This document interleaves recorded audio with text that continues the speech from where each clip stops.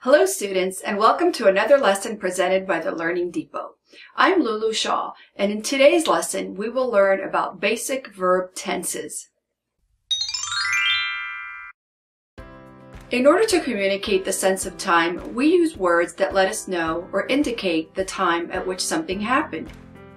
Verbs fulfill that function and help us indicate time in a clear and concise manner.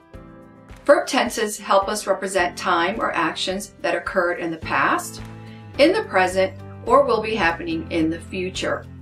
In today's lesson, we are going to learn about these simple verb tenses. We will learn about the simple past, the simple present, and the simple future.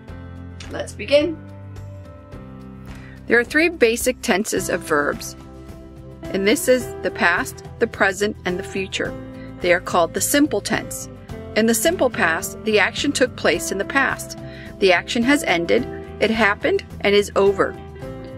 When we talk about the simple past, we talk about a finished action in the past. In the simple present, the action is happening now.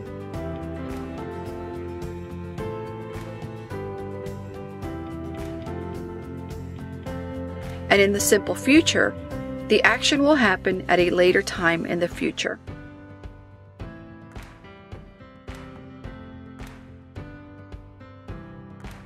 For most verbs, when you form the simple past, you simply add the suffix ed. And to make the simple future, you add the modal auxiliary will. We are going to look at three examples of verbs that follow the regular conjugations in the simple past, the simple present, and the simple future. Let's look at this verb, grill. We grilled the hamburgers in the past. Simply add ed. We grill our hamburgers. That's in the present. We will grill our hamburgers in the future. Notice the modal verb will is added to form the future.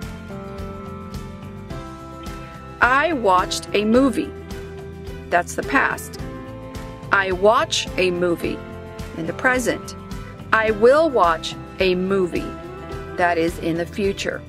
Let's look at one more example, and the verb is dance. They danced in the moonlight, and here again we add ed to make the past. They dance in the moonlight. They will dance in the moonlight, and here we added the modal will. In today's lesson, you learned about the simple tenses of verbs. You learned about the simple past. The simple past is used to represent an action that took place in the past and was completed. It was finished. The simple present represents an action that is occurring now in the present.